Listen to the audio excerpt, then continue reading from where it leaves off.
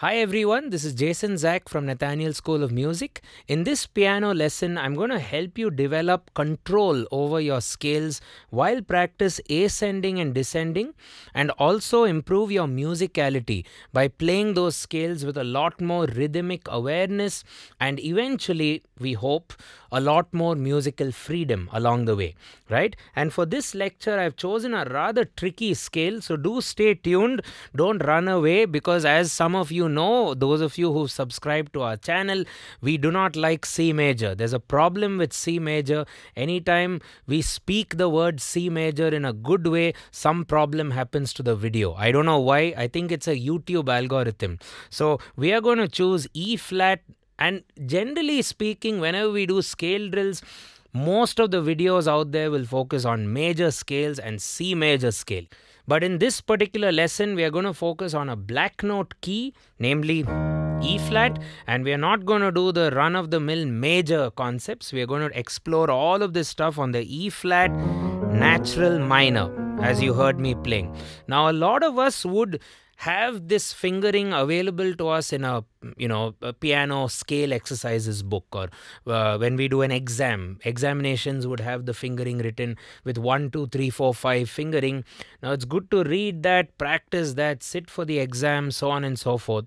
But what I find with even a lot of students who I've observed, and some of them who I've taught after they've completed a lot of these grade examinations, all of those boards, right, which offer, and the first thing the grade examinations will tell you is play your scales up and down.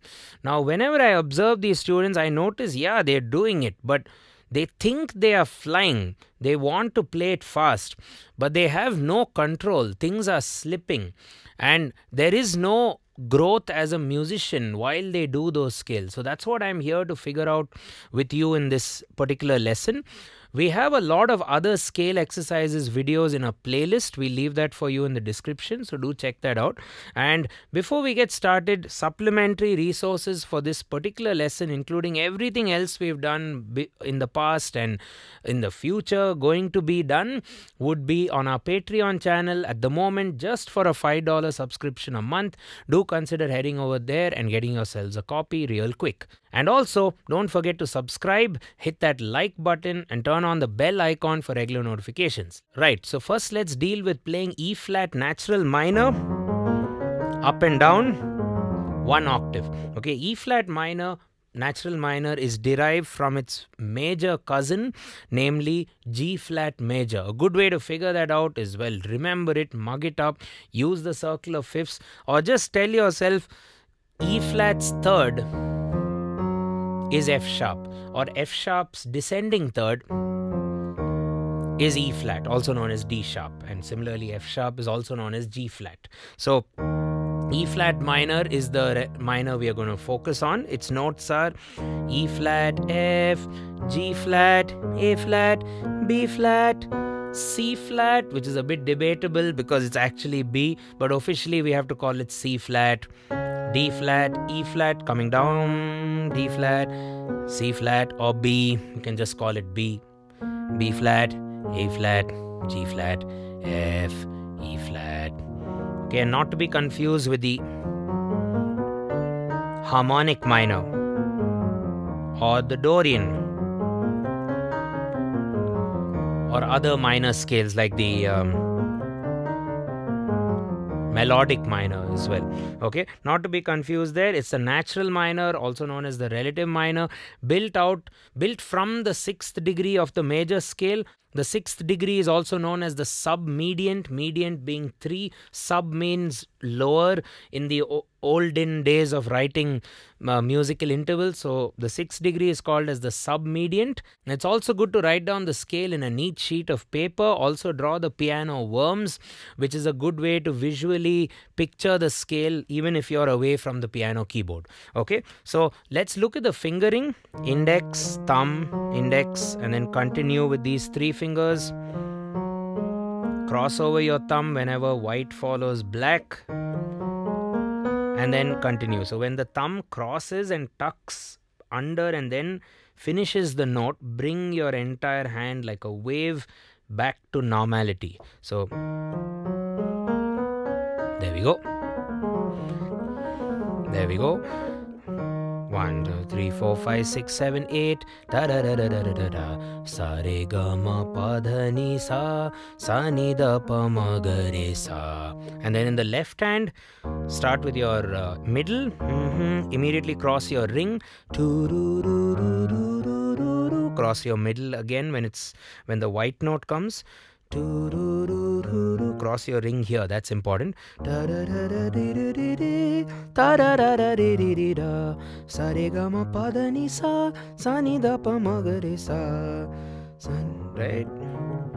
Let's venture into two hands. 3, 4,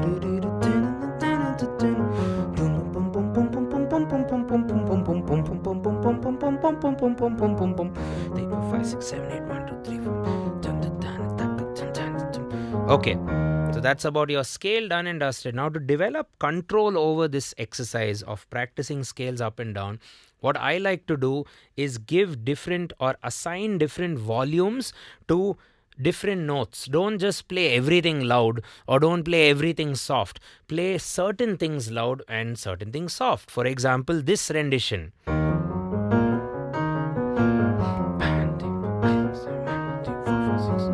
It ends up actually being a 7/8 time signature, which is grouped as 1, 2, 3, 4, 1, 2, 3, 1, 2, 3, 4, 1, 2, 3, 1, which is kind of weird, but very often what you do when you practice major scales, ascending and descending, if just to dumb it down to C major, that's actually a 7/8 movement. Did you know that? Maybe not. See, 1, 2, 3, 4, 5, 6, 7, 1, 2, 3, 4, 5, 6, 7. So the act of playing scales up and down is, logically speaking, isn't it 7 beats in a measure? 1, 2, 3, 4, 5, 6. Takadimi, takita, takajunu, takita, takat. However, some of us will do 1, 2, 3, 4, 5, 6, 7, 1, 2, 3, 4, 5, 6, 7, 8. Take a break, 1, 2, 3, 4, 5, 6, 7, 8. Or we repeat that note, which anyway you can't do if you want speed. So the same story I'm doing here, 3, 4, 5, 6, 3, 1, 2, 3, 4, 5, 6, 7, 3, 4, 5, 6, which is another thing I like to do from time to time. Play the scale 1, 2, 3, 4, 5, 6, 7, 8, 1, 2, 3, 4, 5, 6, 7, 8. And just do one extra, so that one extra makes it an 8/8 cycle, or a 4/4 played as semi-quavers or quavers, however you look at it in the notation. 1, 2, 3, 4, 5, 6, 7, 8. 1, 2, 3, 4, 5. If you're a fan of 4/4, you may have to do one extra in the ascending direction. 1, 2, 3, 4, 1, 2, 3, 4, 1, 2, 3, 4, 1, 2, 3, 4, 1, 2, 3, 4, 3, 4. Or you may have to do one extra in the descending direction. 3, 4, 5, 6, 7, 8, 1, 2, 3, 4, 5, 6, 7, 8, 1. So I did the descending, the lower minor 7th there. Sa, ni, the knee down, the 7 down. 6, 7, 8, 1, 2, 3, 4, 5, 6, 7, 8, 1. Or you can be happy not doing one extra up ascending and one extra down descending. You can just do 7/8, just so you know. 3, 4, 5, 6, 7, 1, 2, 3, 4, 5, 6, 7, 1, 2, 3, 4, 5, 6. And now practice that with different volumes. So I can do it maybe 1, 2, 3, 4, 1, 2, 3 grouping. 1, 2, 3, 4, 1, 2, 3, 1, 2, 3, 4, 1, 2, 3. I can even flip it around and do 1, 2, 3, 1, 2, 3, 4. So takita, takademi, takita, takademi, takita, takademi, takita, takademi. Takita, takademi. So the grouping, if you think about it, if I do 7, I can do 4 plus 3. A good thing to learn when you're counting this is an Indian system called Konnakol. So the 4 you can say takadimi or takajunu, and the 3 you can do takita. Takita, which is 3 syllables, right? Takadimi is 4 syllables. So you can even voice it out before you play by saying something like takadimi, takita, takadimi, takita, takadimi, takita, takadimi, takita. Gets you in the zone of 7, so to speak. If you do 3 plus 4, takita, takajunu, takita, takajunu, takita, takadimi, takita, takajunu, ta.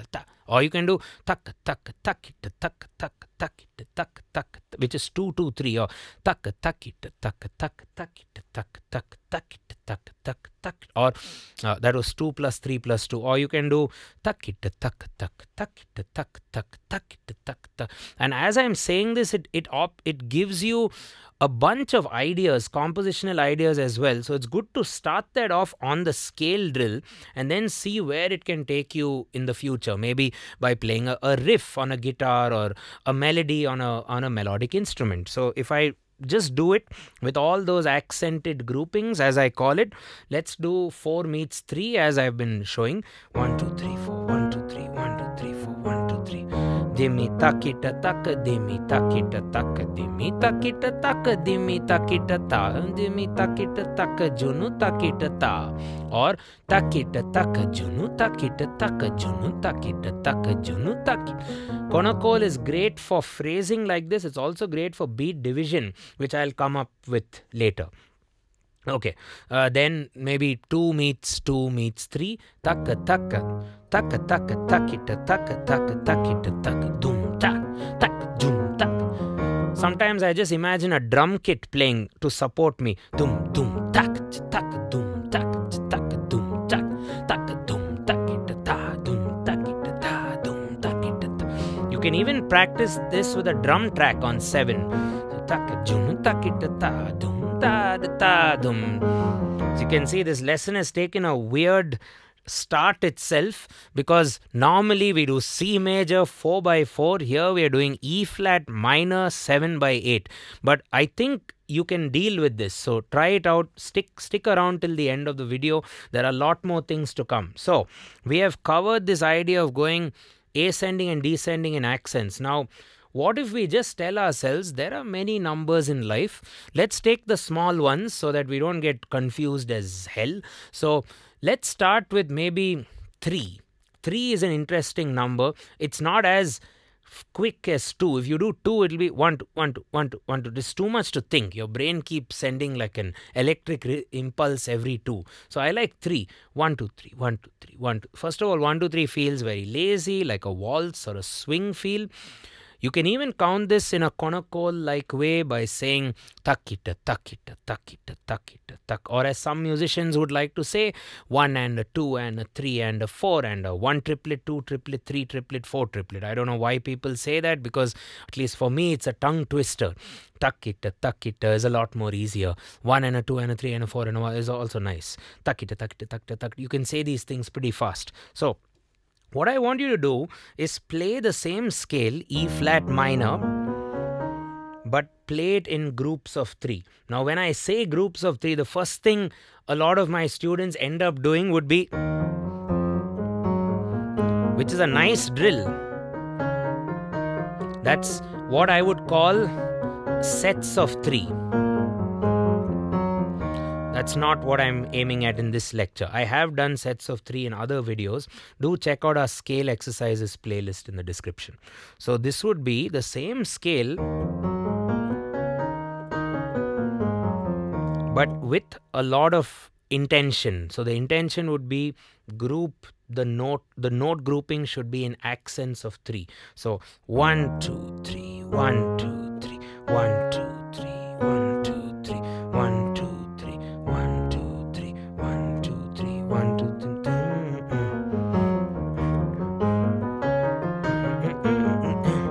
And you may be motivated to add a few notes along the way so that it feels better. But the reality of this situation is I'm just going up and down. It's just...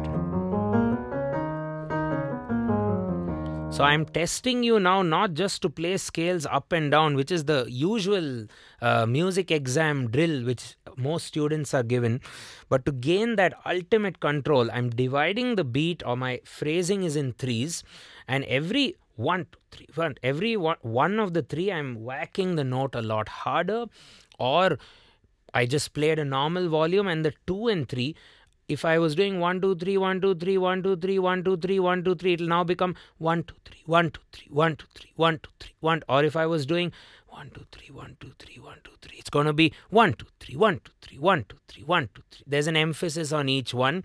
So for you to bring out that emphasis on the piano, since the direction Arohana and Avarohana is the same direction, how do we make the accents come out?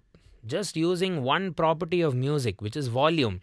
Because we are not using duration, we are not using pitch. Pitch is already fixed. So you want to get your listener to feel the triplets, even though the scales are moving up and down. So let's do triplets again. 1, 2, 3, 1, 2, 3, 1, 2, 3, 1, 2, 3, 1, 2, 3, 1. You can even take a couple of breaks to recover, but don't stop moving your head. And the way I'm moving my head is 1, 2, 3, 1, 2, 3, 1, 2, 3, 1, 2, 3, 1, 2, 3, 1, 2, 3, 1, 2, 3. I'm moving my head at those accented points. So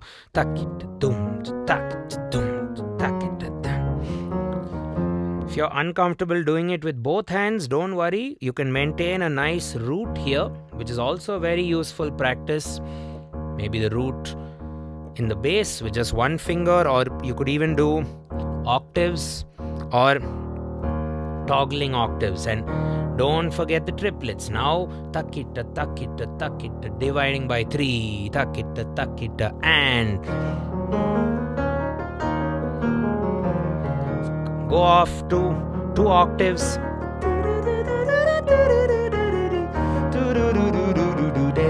Make it a bit more obvious, maybe with a chord.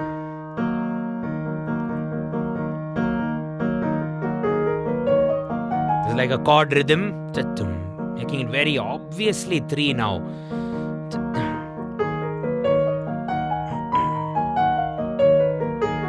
But to get yourself to really feel the accents, I would encourage you to do it just with volume control over 2 hands if possible.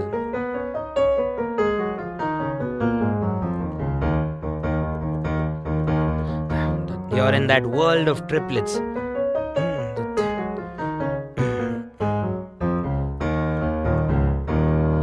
Okay, now what's the number after 3? 4. So 1, 2, 3, 4, 1, 2, 3, 4, 1, 2, 3, 4, 1, 2, 3, 4, 1, 2, 3, 4, 3, 4, 1, 2, 3, 4, 1, 2, 3, 4. You might find 4 a lot more easier because it's more common. 1, 2, 3, 4, 1, 2, 3, 4, 1, 2, 3, 4. You could even consider what you're doing as now semi-quavers, 1E and a. Earlier you did triplets, 1 and a 2 and a. You could even voice it out in a Konnakol like way by saying 1E and a 2E and a 3E and a 4E and a 1E and a 2E and a 3E and a 4E and a tak. And as you can see, I don't have an end goal agenda, right towards the right ascending ode has to end here, descending it has to end here. I honestly don't care.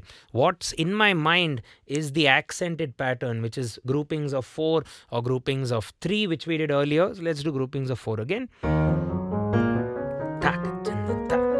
Imagine a drum groove or a percussion.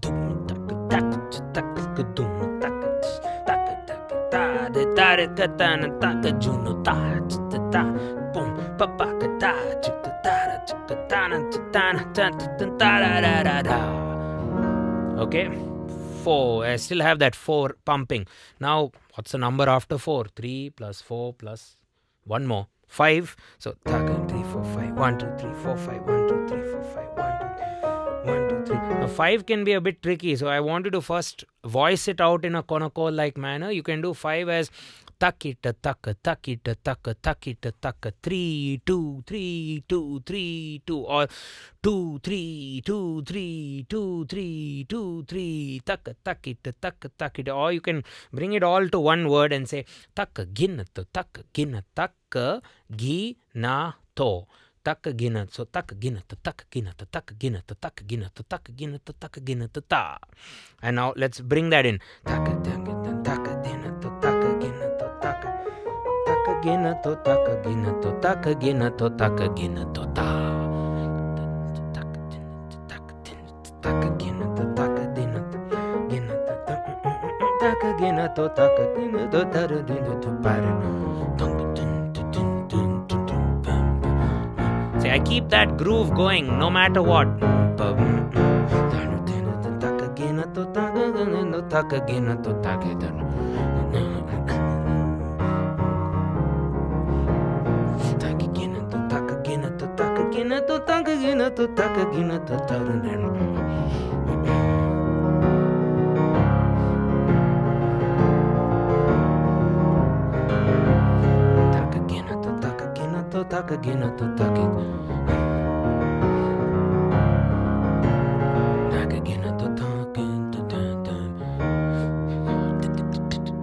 Okay, that's takaginato. You can even do sixes.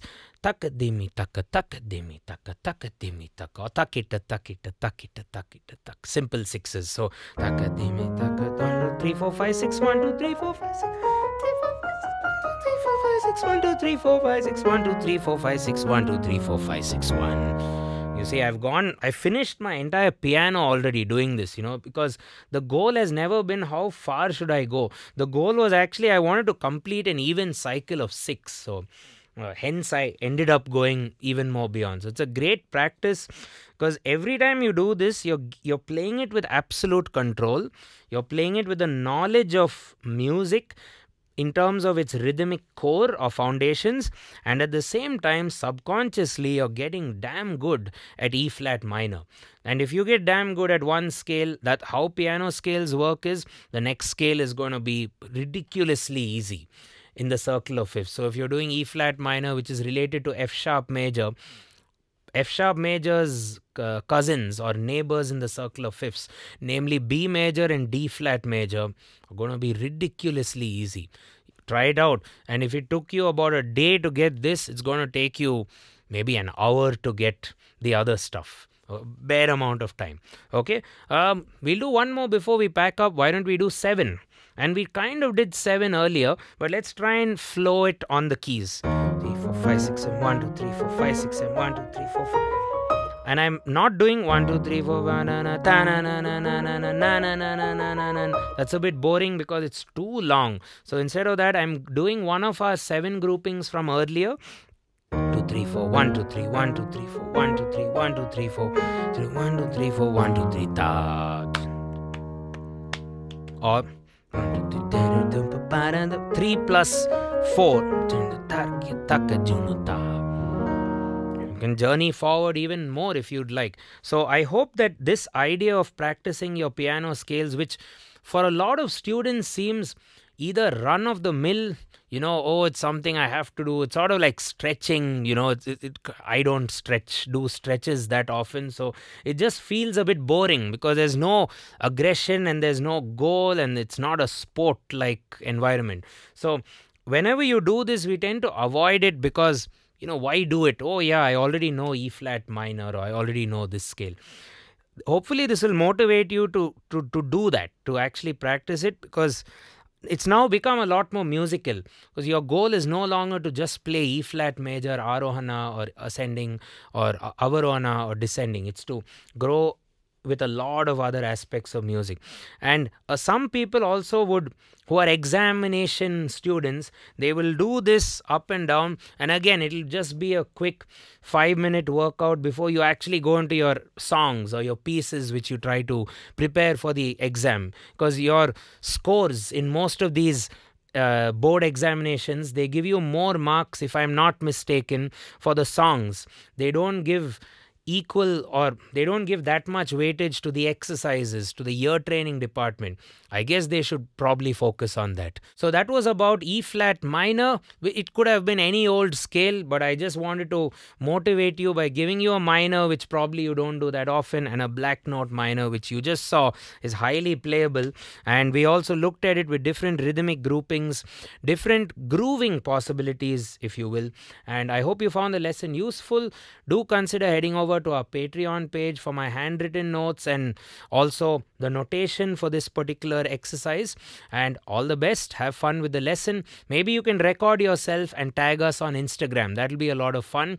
Don't forget to leave us a comment with something you'd like to learn in the future, or send us some words of encouragement. That definitely helps.